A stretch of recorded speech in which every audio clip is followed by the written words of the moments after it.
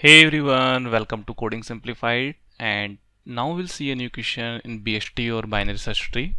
So basically we are given a pre-order traversal of a BST. Now we need to create the BST, right? So if you see in this case, let's say I have given this pre-order manner. I have given this pre-order traversal, and that this is a pre-order traversal of any given BST.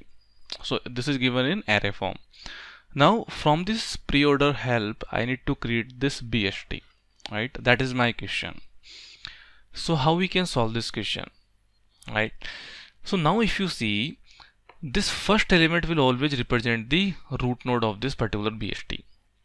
Because if I'm doing pre-order, in pre-order the first it occurs the root node, right? So can I say that, let's say I am creating a root node. I am creating the root node for this particular value. After creating value, if you observe here, all the lesser values than this particular value will always appear in the left subtree because this is a BST, and all the greater values will present in the right subtree. So can I say that all the values which will come, which are lesser than this one, they will keep on coming there until it finds the greater value than this 10. So if you see, so can I say, let's start from the next value of this particular value. So let's say this is a start. So I'm saying this is a start variable at the starting and this is end, because I have given my array. So it means this is array which I have given, and I'm taking a variable start variable and end variable. At the starting, start is at 0 and end is at here. Now because I know this is a root node, so I create a node for this particular start. Now from the next value, I keep on checking that where I can find the greater value than this 10. Now at this value, at 15, because 15 is greater than 10, so here I get my value which is greater than 10, right? So let's say this value is I. This value is I, right? So can I say from I minus 1, this is start, so let's say this is start plus 1. So from start plus 1 to I minus 1 will be in the left subtree. So if you can see, 2, 4, 5, 2, 4, 8, 5, 9, they will be in the left subtree, right? And from I to end, from 15, 12 and 20, it will be in the right subtree, right? So what I will do, that I'll take a recursive function, and in the recursive function, the first thing I will do is to create a node at the start position, right? Once I created this one, then I recursively call the function, and then I will pass the array start plus 1 to I minus 1, right? It means, so here it will operate for 2, 4, 2, 8, 5, 9, and this side it will operate for 15, 12 and 20. Now I will repeat the same thing for this value set as well. So it means, now assume that my input set is this one, just this one, 4, 2, 8, 5, 9. Again I will do the same thing. So here is my start, this is my start, this is my end. So it means this is my start plus 1, right? And now check that where you can find the next greater value than this 4. So next greater value in this 4. So first of all, what I will do, I will create a node of this 4. So this is a node basically. So if you see, the first node I have created 10. So let me write here. So I have created 10, then I have created 4. Then what is the next greater value than 4? So next greater value I have found out here at 8. It means, so from start plus 1 to I minus 1. So this is I, right? So in this case, basically it will say 2, 2, 2, because this is start plus 1 to I minus 1. So I minus 1. So it means what I'm saying in the left subtree, I will pass array, then start plus 1 to I minus 1. This will go in the left subtree. In the right subtree I will pass, and this will pass into node of left. So this will go in node of left, and this will go in node of right.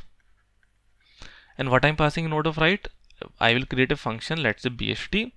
So here again BST, and it will be array. And then I'm going from I to, so like here, if you see from I to end, so I to end, it will operate on left side. So what I have done, I have created a node. Now in the left, I am passing this value, the complete value. Similarly, in the right side, I am passing this value, right? Now it will again operate. So if you see what I did, again because this was my I, so it means start plus 1 to I minus 1. So it will be start plus 1 is 2 and I minus 1 is 2. Then similarly in the left subtree it will operate on I to end. So it will be 8, 5 and 9. Right? Again it will operate on this one because here the start and end both are same. So it will only create one node which will be 2. Right? So it will create 2. So if you see 10, 4 and 2 we have created. Similarly it will operate on this one. So this is my 8. So I will create a node here 8. Then what is the next value of this 8, which is 9, right? So it means what it will do, it will basically create 8, then 5 will come here and 9 will come here, right? So this is how it will create the left subtree. Similarly it will operate for the right subtree as well for this 15, for this 10. So in 10 what it was 15, 12 and 20. Now again it will operate on this one. So let's see this one. So here first of all I will create a node of 15. Now what is the next greater value of 15? So next greater value of 15 is 20. It means I will be here, end is also here, and similarly here, so start is also here and I minus 1 is also same. So in this case 12 will become in the left side and this 20 will become in the right side of the 15. Right? So this is how basically we can create a BST, right? So now basically let me show you the code of this one so that you can know that how it is happening, right? So if you see this is I have the root. So at the starting the root is null. Basically I can say this is a root node of this BST which I am going to create. So at the starting this is null and this is my pre-order traversal of this particular BST. So if you see here I have 10, 4, 2, 8, 5, 9, 15, 12, 20. Now I'm calling a function create BST where I'm passing the pre-order, which is the array. I'm passing the start. So start is 0 and end is pre-order dot length minus 1, which is the end index. So if you go here and create BST, if you see these are my parameters. So this is first parameter array, this is second parameter start, and this is third parameter which is end. So this is my return condition that if start is greater than end, so in this case we can return null because I am passing the final BST. So in this case my return type is node, right? So what is node? Node is basically structure of this a particular node in BST. So it is left, then right, it is data, right? So first of all what I said that I will create a new node from this particular value. So my first value is start, so I am taking a value as array start and then I will create a new node. So what is new node? How it creates? It basically create a node, a new node, and then it puts the value, a data value, whatever we are passing, and then the left side and right side it is passing null, right? So it will create a node, and then after that what I'm saying that my aim is to find out the next greater value, right? If you see what I did, that when I was here at start, my aim was to find out this I. So what I can do, that here I can basically I can start from start plus 1 and it will go till end, right? And wherever this array of I is greater than node of data, it means if you see that wherever this value is greater than this node, so here it means I have found out my I, right? So it means I will break from here, so it means I have found out my I.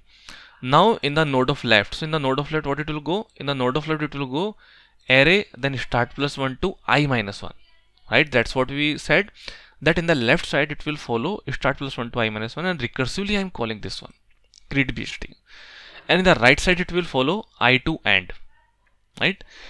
So this will again call this will again call the recursive function. If you see create BST, right? And then at the last I can return node. So if you see what I'm doing, I am creating a node first of all, then I'm finding out whichever the greater value it means, because my aim is, so this is very important, that my aim is to find out this value, because this value will represent me that what will be the right subtree and what will be the left subtree, right? And once I have got this one, once I have got my I, then from start plus 1 to I minus 1 it will go in the left subtree, and from I to end it will go in the right subtree, and then I will return the node, right?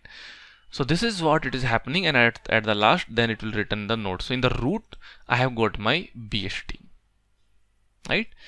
So this is how we can create the BST from a particular traversal. Now if you see what will the time complexity, So if you see that if I have an element, so if you see if I have the an element in the PreOrder traversal, it means I have an element in the BST. So what I am doing, I am basically creating the BST. I am basically creating nodes. So it means we need to create the n element, right?